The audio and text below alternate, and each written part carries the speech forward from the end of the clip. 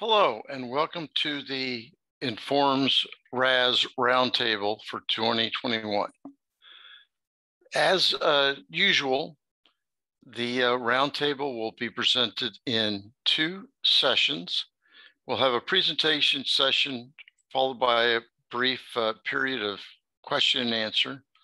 Then we'll have a break, and then we will have a discussion session where we'll kind of open the floor up, let people ask questions of the presenters, let people raise topics, and just have hopefully a lively discussion.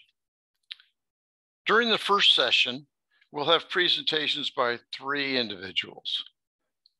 Myself, I'm Bruce Patty.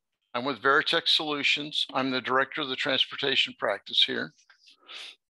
For those of you who don't know me, I've been involved with RAS since its initiation back in 1994. I'm a former RAS chair. I've consulted for railroads, CSX, Conrail, Norfolk Southern, and I was also involved as the head of equipment for Pacer Stack Train for about 7 years. The other presenters have a much richer background in our topic, which is trying to increase the, in fact, let me go back to the previous slide here. Sorry about that. The topic of our discussion today is going to be improving rail share of intermodal freight. I think it's a topic that all of us consider to be pretty important given the importance of intermodal on railroads these days. Sorry about that. The other two presenters are deeply involved in this area. Adrienne Bailey, again, another former RAS chair. She's been involved with rail for more than 25 years, leadership roles at Southern Pacific, CSX, and Pacer. She's a former chair of IANA, still deeply involved with IANA, that's the Intermodal Association of North America. And she's currently a partner at Oliver Wyman. And our third presenter is new to RAS, but he's been involved with rail for over 35 years. Michael Louay, he's currently the CEO of the Alameda Corridor Transportation Authority. Some of you may be familiar with the Alameda Corridor. For those of you that are not, I'm sure Michael will be explaining it for us.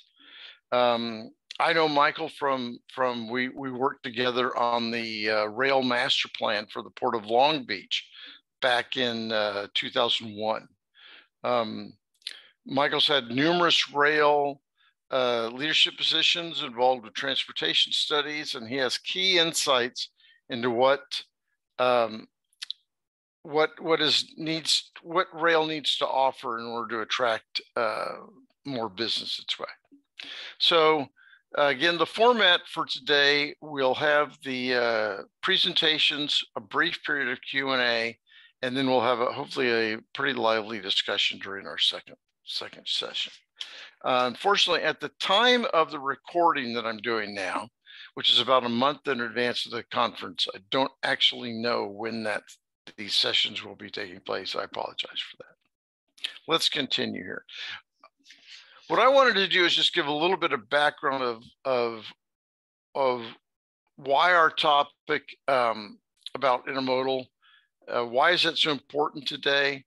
And especially what I wanted to talk a little bit about is the importance of international container traffic for intermodal. A lot of us have experience with domestic intermodal. In fact, 7 years I spent at Pacer was focused on domestic intermodal.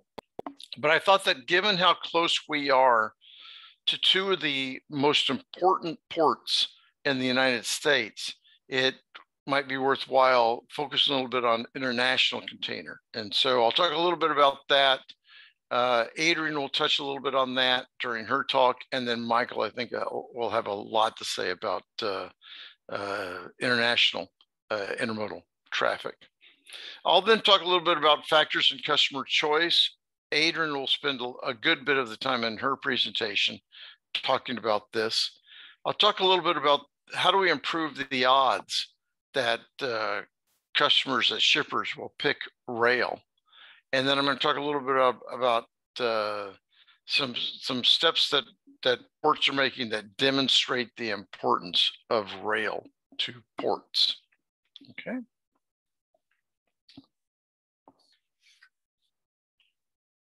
Now, for years, intermodal container volumes were almost entirely composed of international containers because domestic traffic moved via TOFC, that's trailer on flat car, for those of you who may be new to this.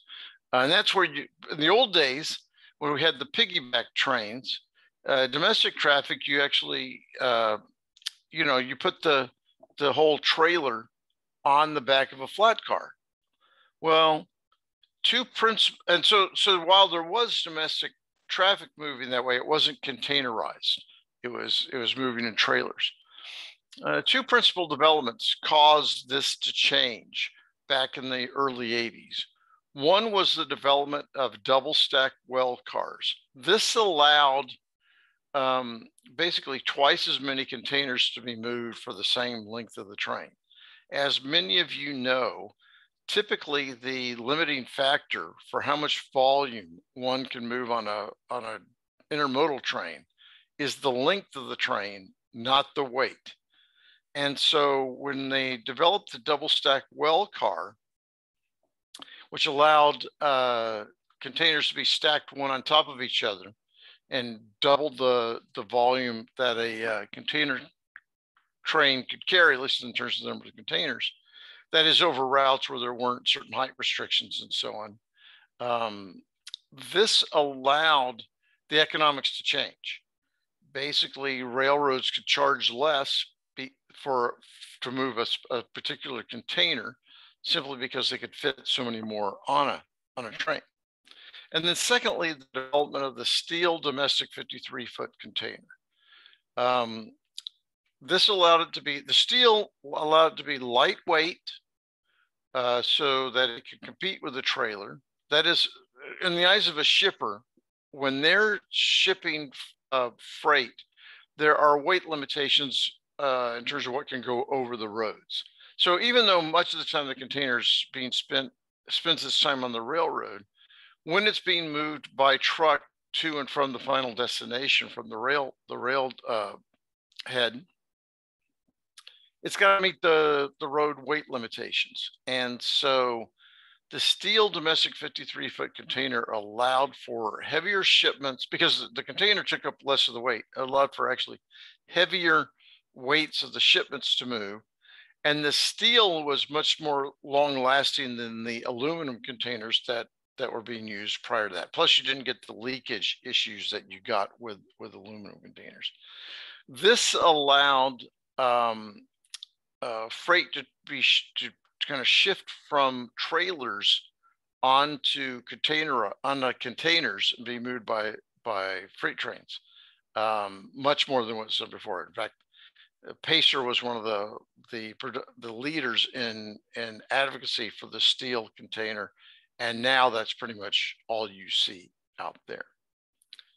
Now, as I mentioned earlier on, for years, intermodal container volumes were almost entirely international containers, but now intermodal rail volumes are split almost evenly between domestic and international. Both grow in general from year to year, but now it's about a 50-50 split between domestic and international. So you can see how much the domestic freight has grown, but you can see how important international container volume remains.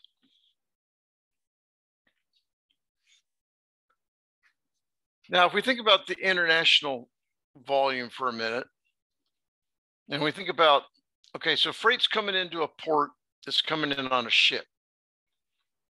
And if the shipper's trying to determine whether they're going to use rail or whether they're going to use truck to move the freight from the port to its final destination, there's several factors that are key in making that decision. However, the key factor is the distance the freight's going to be moved. As we all know, rail, the longer the move, the higher the economic benefit is to move it via rail. The costs are just so much less per mile than they are for a truck. However, what it basically comes down to is in a port, the local moves, that is moves that are around the port, are just not going to involve rail. It just wouldn't make any sense. So when you've got a port like the port of Los Angeles, the port of Long Beach, or ports in the New York City area, they've got a high percentage of traffic that's just never going to use rail because the population in those port cities is so high that there's a large percentage of traffic that's not being moved through to go to inland destinations. It's going to be consumed, or its final destination is there in those port cities. So that's not going to involve rail. And then something comes, however, I should step back and say, ports like Los Angeles and Long Beach, though, have a high percentage of their freight coming in from China. That's a key, the key ports for freight coming in from China. And so when you have long distance moves that are greater than, say, some indeterminate X miles, that's going to be less of an option for truck unless the freight's extremely service sensitive. And Adrian's going to get a bit into some of this deciding factors by shippers more during her presentation. But I can tell you the factors that determine what this X value is. So just think of it as a band around the port. And that if you're within X miles, if this X is the radius reaching out from the port, if you're within this X miles, you're going to go by truck. If you're greater than X miles, you're going to go by rail in general. What are the factors that determine X? Well, it's the service, and it's, how long is it going to take? It's the reliability. Can you count on how long it's going to take? Or is it going to get hung up somewhere? And the costs. Obviously, like I said, as you go further and further, the costs start weighing in the benefit of rail. But then the question is, if the service is poor, but the costs are low, then what are the trade-offs? And that somewhat depends upon the importance of the freight to the consumer and to the shipper, and kind of their models that they're looking at to help them determine what their choices are going to be. So how do we improve the odds? And again, I'm focusing mostly on freight that's coming in through ports. How do we improve the odds that rail will win and X can be reduced? Well, we all know that if we want to improve service and reliability, and to a certain extent cost, we need to reduce the handlings.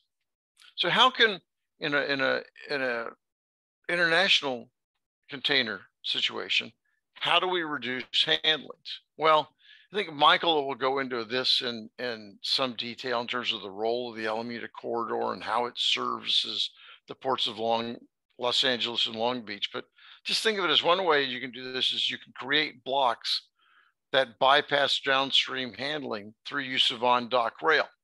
So for example, if you've got a large quantity of containers that come in on a ship that are destined for, let's say, you're coming into the port of Los Angeles and you've got freight that's destined for Chicago, then what you can do is a number of the terminals are served by on-dock rail. That is, you can actually build a train right there on the dock. And so what they can do is they can build blocks that are going to go all the way to Chicago without needing to be handled afterwards. Or if there's enough freight that's going to someplace like Dallas, they can build a block that's going to go all the way to Dallas without any further handling. And they can also build, since it's going to go all the way to Newark or Memphis or any other eastern cities. So that's one way that we can reduce handlings, is by encouraging the use of on-dock rail. Another way that service can be improved, costs can be reduced, reliability can be increased, is by reducing dwell. Dwell, as we all know, takes place primarily when there's a number of handlings and you've got to wait for the next train to be connected to. So if we can create consolidation points at near dock terminals, that is, maybe there's not enough maybe there's not the opportunity to do on dock rail, or maybe there's not a freight to warrant building the block on the train. But if we can create consolidation points at terminals near the dock, where traffic from multiple piers, multiple shipping lines, multiple incoming ships, and so on can be consolidated, we can create blocks. So for example, there may not be enough freight coming in to off one particular ship that's destined for, say, a location like, let's just say maybe Atlanta. But if we looked across the multiple piers and we looked at all the different ships that come in at about the same point in time, there might be the opportunity to truck from the port to those near dock locations and to that near dock terminal, create the block for Atlanta there, because you've got you can combine for multiple source points, and then you can run the Atlanta block out of that location. So the consolidation points can help us create situations that reduce handlings as well. How can we improve consistency? Without consistency, we can't have reliability. Well, one of the things we can do is try to eliminate the shortages that cause backups or overflow of facilities. What's going on right now in many of the ports is the volumes have surged, and shortages in such things as space, such things as chassis, things like that cause ports to have to be, cause ships to have to be held out of the port, because if they brought them in, there's no place to unload them and so on. What that then does is it reduces the ability to kind of handle volumes with a high service reliability. Another things that people do to try to reduce costs is reduce empty backhaul moves.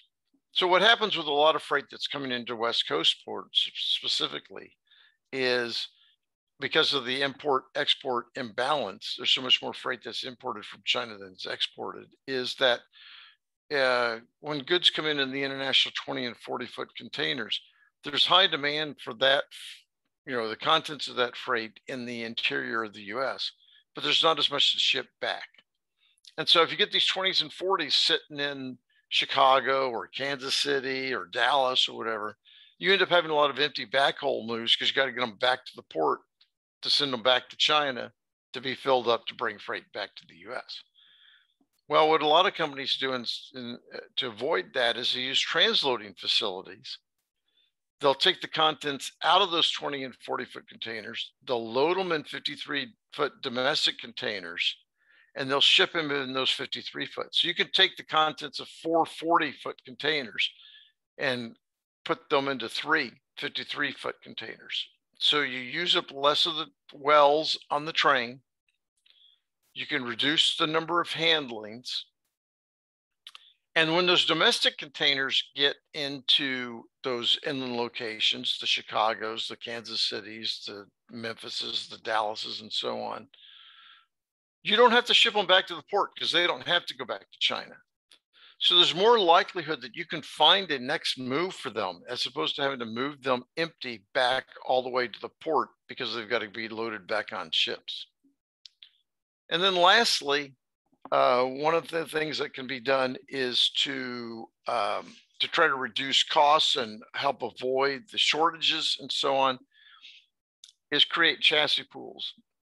What it used to be the situation that all of the different steamship lines had their own sets of chassis. In fact, some of them viewed it as a competitive advantage. For example, APL used to maintain their own chassis pools, and they viewed that as a competitive advantage. And they didn't want to participate in a pool, because they wanted to kind of control that there be enough chassis for the containers that were coming in on their vessels. Well, you can imagine, though, if every steamship line has their own sets of chassis, that you can, well, one, there's a whole lot more chassis than you need, than if you can get the economies of scales by pooling. You can run into situations where you've got plenty of red chassis, but you're short of the yellow chassis.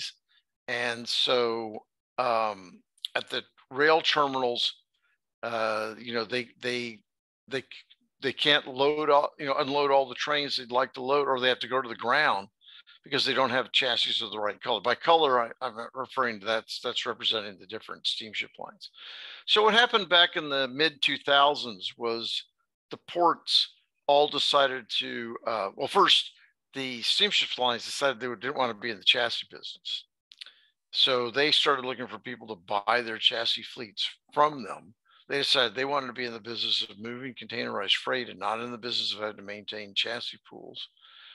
And then secondly, what happened was the people that bought the chassis decided to combine them into pools so that they could get economies of scale. And in fact, here in the LA area, they have what's known as the pool of pools, because there used to be several different pools that served different steamship terminals.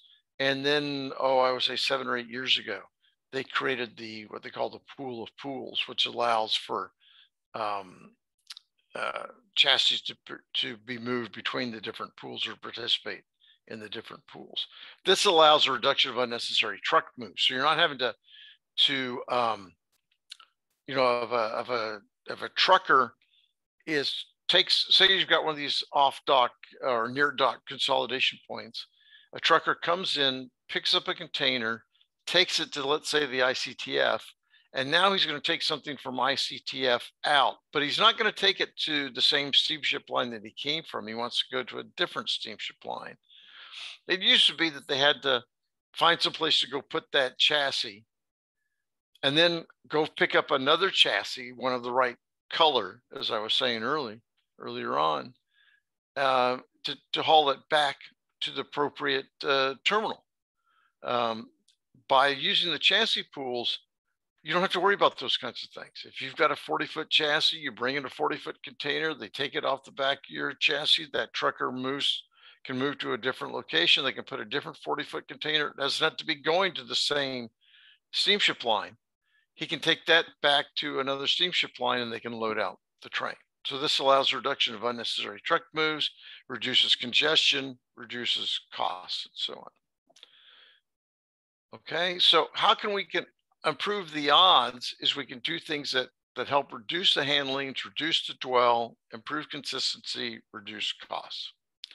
Now, you may think that the steamship lines are somewhat neutral on this, that they wouldn't care whether it's trucks that get used or whether it's rail that gets used, because they're there to serve the steamship line. But recent steps that the ports have made, and I'm sure Mike can go into more of this either in his presentation or by answering some questions on this topic. So they've taken recent steps to kind of demonstrate that's not the case. So not neutral on this. Well, one, they want to reduce pollution from idling trucks. You can imagine if you've got all these trucks waiting at the gates to come in and pick up containers, that you've either got a lot of pollution from them just sitting there idling, or not necessarily, or you've also got, and you've got congestion at the gates and on the road serving the terminals. I remember when we were doing the master plan work that I mentioned earlier on back in 2001. If you came driving down the Long Beach Freeway, you would just see truck after truck after truck lined up at the gates or on the freeways, waiting to get into the ports. If you're able to use rail, especially on dock rail, you can reduce this kind of congestion and reduce the number of trucks that are being used, reduce the pollution from the idling trucks, and so on. That's one of the reasons why rail is so important to the ports. And I'm sure Michael can illuminate us on some of the other ones.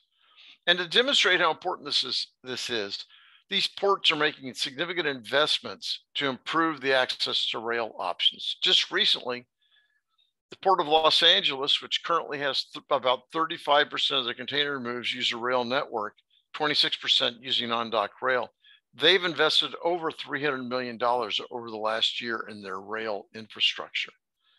The Port of Long Beach recently approved an $870 million package to improve on-dock rail. Their goal, they're currently about the same kind of percentages as the Port of Los Angeles. Their goal is to increase the use of rail to 50%. And they've recently signed a pact with the state of Utah. Utah's kind of on that border of where that X value is. If you've got stuff going to Salt Lake City, you could truck it from LA, or you could move it via rail to LA. Well, to try to get that X value down, so that it would go via rail, there's been a recent pact developed between the Port of Long Beach and the state of Utah to increase the use of rail for goods headed there. So this is just some background information for why is international container traffic coming into the ports important for rail? Why is it important to increase the volume that moves via rail via truck if railroads are going to increase the amount of intermodal traffic, given that it's currently 50% of the volume that's moving on rail? And what are some of the things that need to be done, again, at a very high level, to improve the odds that shippers will select rail? At this point in time, I will pause for a brief Q&A session if there are any, and then we'll turn this over to our next speaker, Adrian Bailey. Thank you for your attention.